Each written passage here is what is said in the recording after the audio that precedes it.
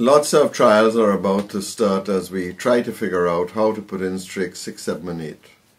And the instructions seem very straightforward.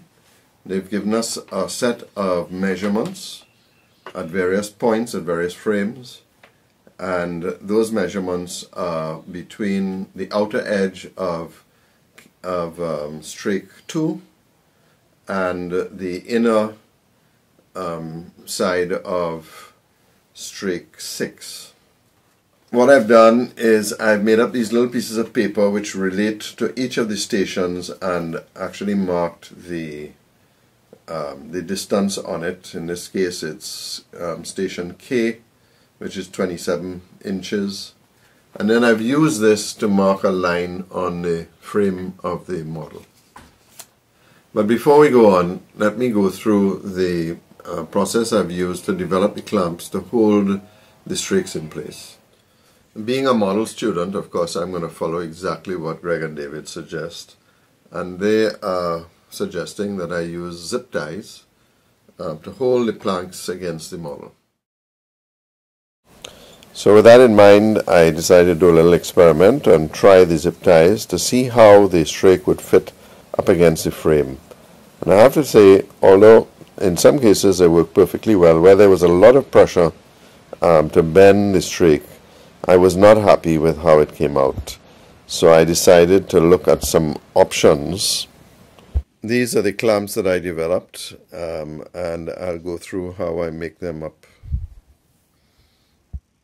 It's made up of a Allen key or hex head bolt with a nut on it, a regular washer, a wooden washer which in fact becomes the top end of the clamp, and a wooden nut, a nice big wide wooden nut that allows me to push it through the frames, screw on and tighten up, and squeezes the strake against the frame. So to make this up, we made a little jig that we could drill the holes, and we wanted a real nice tight fit on the top part of the clamp that was movable. So we did this on the drill press and then repeated this and made about 20 of them over and over again. When drilling the hole, you just want to make sure that it's a fairly tight fit so that you don't get a rocking motion. Then we took some hardwood and drilled some holes, and then we tapped these. Of course, we put some CA on it to make sure that the thread doesn't wear too much, and then re-tapped it again, and finally just put it on the gym barns and cut out. And this makes a series of fairly wide nuts that allow us to have something substantial to hold on the outside of the hull, because that's really one of the challenges we had. I know these clamps will evolve in time, so at some point in time in the future, when I've had enough time to allow my design to evolve, I'll do a short video of how I made up these clamps. The next job is to whip up some blank stock, and we've gone to our juniper pile, and the first stack is some 12 by 3, and this applies to strake 6 and 8, and then some 14 by 4.5, which is used to construct strake 7. So I like to draw out my understanding of how these strakes are to be made up. It's just the fastest way to get to the correct answer. So here are the various measurements at the different frames. In this case, center, E, K, and 5th forward. This is a cant frame. Where I have the join, which remember might be slightly different from where David suggested that the join be.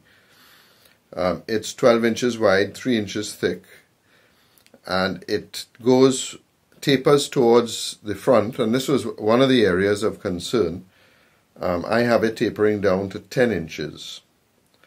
The second strake is 14 inches and 4.5 inches thick, and that ends at the center here, and the thickness here, this distance here is 5 inches, and the third strake, which is number 8, is exactly as number 6, 12 by 3, and again I have it tapering down to 10 inches here, so that we should have 20 inches at this point in time on the front of the stem. And the last part, we're reducing the thickness down to 2.5 inches, both at the front and at the stern. So we just need to remember that. The inside taper is 16 feet, and it starts from the end, which we have as 5 inches from the end of the strake, and we go up here to 16 feet.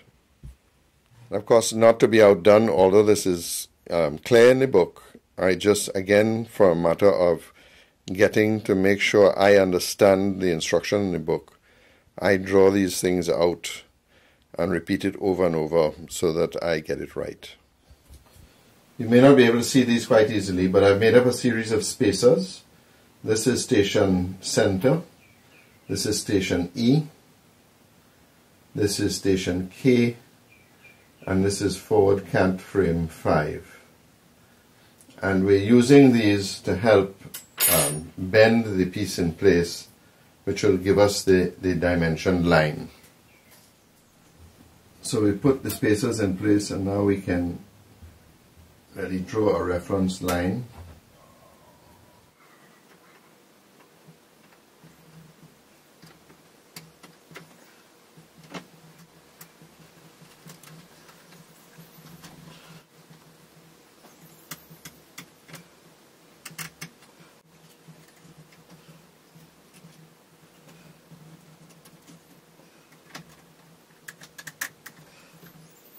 Find exactly where strake 6 goes in terms of the stem. We decided that it actually goes right at the base of the timber heads. And we did this by looking at some of the photographs that are taken by various builds. So back to photographs. Some of these are from Ben, some of them from Greg, to try and determine exactly how this strake was put in place. And I think after looking at these photographs, fairly comfortable that I had found the right place. Of course, one of the interesting things when you start doing this model is you find some of the mistakes, and one of them is that I hadn't sanded this down enough so that when I tried to put strake 6 in, it was actually sticking above the stem. So I've had to sand this down in place, and unfortunately enough, been able to do that without any problem. Lots and back and forward is the best way to line this up, and after much trial and error, I decided to establish an inner button which I would push strake 6 onto, and that I would start with the middle section and then move to the bow, and then when that was completed, move to the stern. So here's the button attached to the stem at the bow and clamped, and then we have the first 24-foot strake number 6 put in place and pinned, and I will put quite a few more dowels to hold this in place. This is what the front of strake 6 looks like. We'll now take it and fit it on the model. This was a bit of trial and error. We left about 6 inches in the front that we could adjust, and kept going until we got a perfect fit with the join at the back. And we've done the trial fit of the front piece, and have 2 dowels in the back. So all we have to do now is to take the front of it down to 2.5 inches. Of course, because I'm on soft ground, in other words, I'm not 100% confident that what I'm doing is correct. There's certainly only sticking all of this with PVA, so that if I make an error, I can reverse it. And now for the forward part of the strake 6. Again, just being very careful to push it down and push it hard against the button that we've placed there. Another good reason for using PVA is it gives us lots of working time while we fit these difficult pieces together.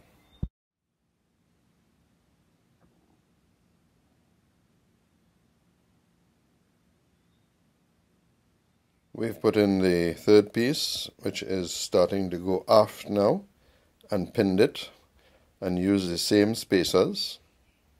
Fully clamped up with my clamps working perfectly in this instance.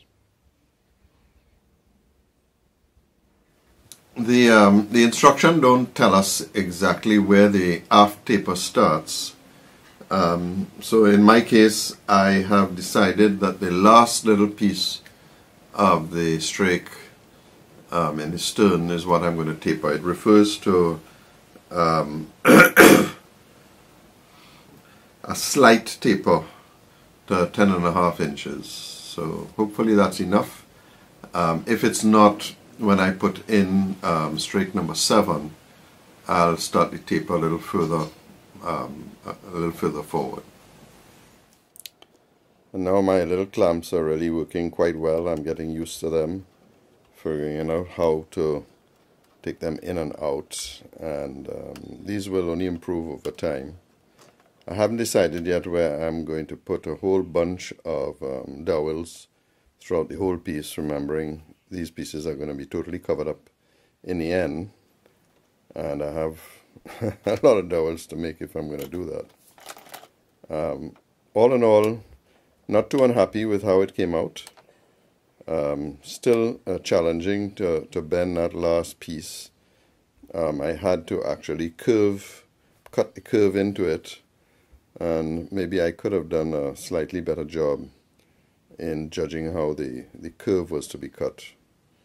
But all in all, not unhappy, and I'm glad to finally get this under my belt. Certainly got the top of the curve alright. It's the inside edge that wasn't too great. Now we'll repeat the same exercise on the starboard side, and I'll try and get the last piece perhaps a little better. And if I do, maybe I'll redress the last piece on the port side. I'm not unhappy, but I think it could be slightly better, a little better curve on the inside of the strake.